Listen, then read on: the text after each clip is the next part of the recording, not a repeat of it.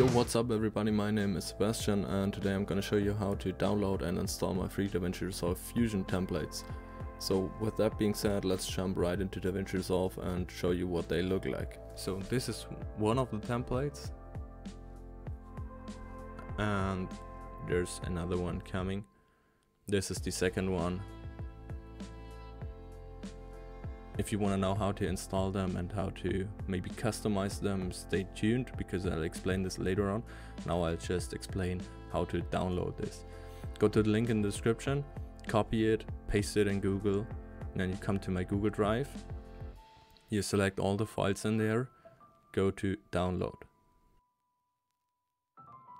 If your download's ready, just open up the download folder and unzip the files there.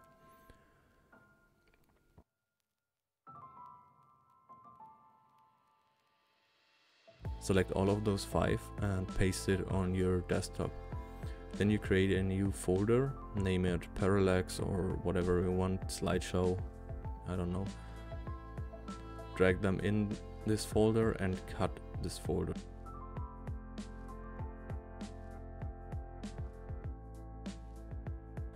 After we've done that, go to your Explorer, open up C hard drive, go to Programs, go to Blackmagic Design, go to DaVinci Resolve, go to Fusion, go to Templates, go to Fusion again, and then paste the folder. I've already got this folder in there, so this is where the notification comes up. So next step is we're opening up DaVinci Resolve and create a new project. You just name the project whatever you want. This doesn't matter at all. I've named this Parallax Test. So if you've opened up the new project, then go to project settings and change the timeline frame rate to 30 and hit save. If you've done that, just select your media that you want to have in this clip. This works with photos or any clip that you want. Just drag it in there and then go to the edit page.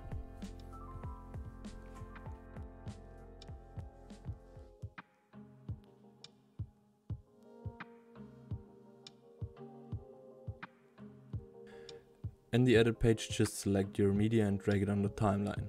If you've done that, just select those 4 nodes and drag the picture so that it fits the whole frame. If you've done that, right click the clip and check new Fusion clip.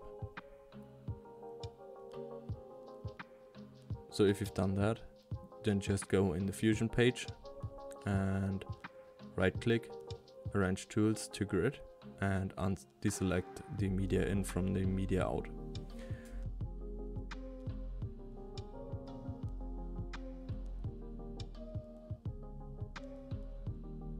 After that, you go to Effects Library,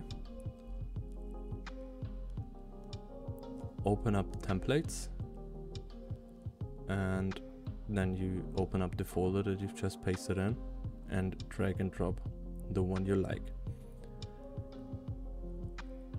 If you've done that, all you gotta do is connect the media in to the transform node and connect the render 3D node to the media out node. If you've done that, go back to the edit page and watch what this looks like. So this is what we've created now. Pretty basic, pretty simple with the text, but you can fully customize the text. Go back to the Fusion page, hit the text node and type in whatever text you want. Maybe your channel name or whatever for whatever you're doing this video. If you've done that and still are not satisfied, well, what about if I tell you how to put your logo in there? Maybe you want this, maybe you want to use this as an intro, so this would look pretty cool. So let's show you how to put your logo in there instead of the text.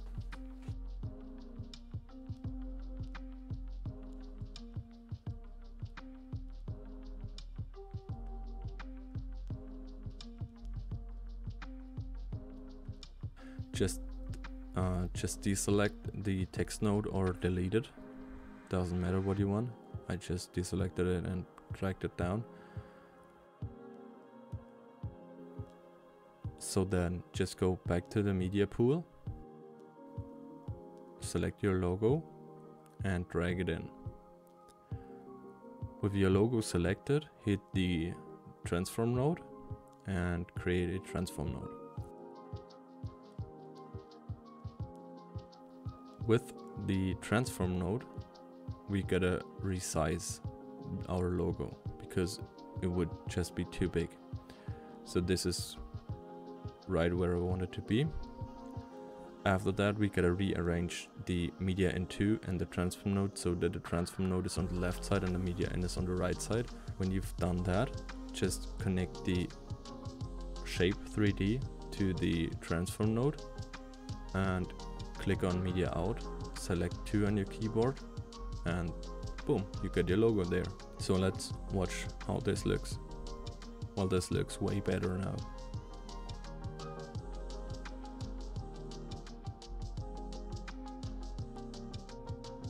And now I'm gonna tell you how to customize this even more. Within those groups at the bottom are all those polygon nodes. So just double click the group, click the polygon node, and it basically shows you which cut in the image this is. Let's say we want to add a new group and another cut.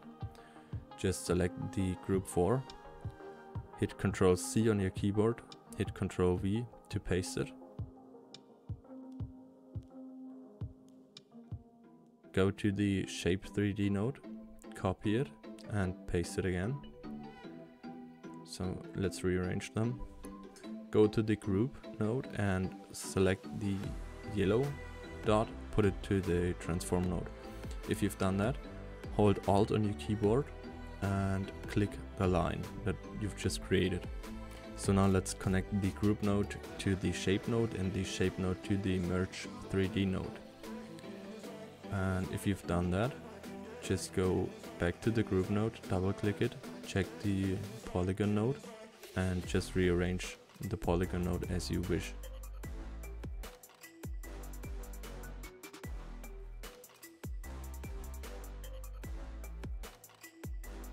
So I like mine like this.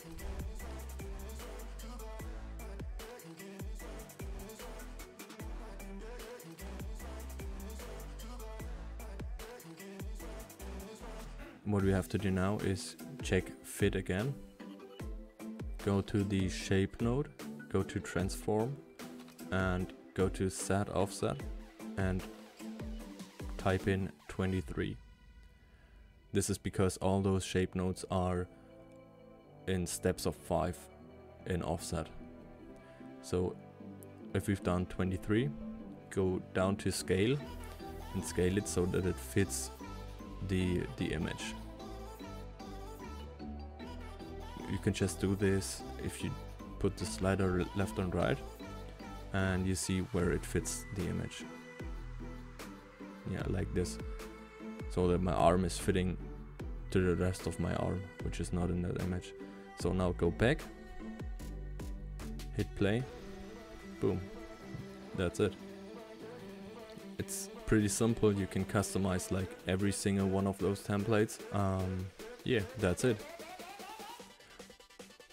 I hope you liked the video, I hope you enjoyed it, and if you've gotten value out of it, please hit the like button so more people like you who are also searching for free templates can see this.